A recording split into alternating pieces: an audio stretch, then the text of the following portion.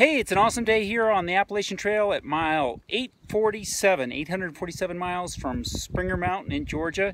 And I am headed towards the Paul Wolf Shelter. It's about another 10 miles, so it's going to be a long day for me, about 14 miles, but it is absolutely gorgeous out here.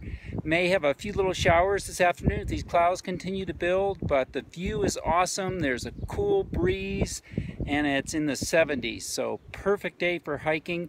And I have seen no one yet today. My brother-in-law dropped me off at Reed's Gap after spending the night at their house, and it is great to be out here on the trail.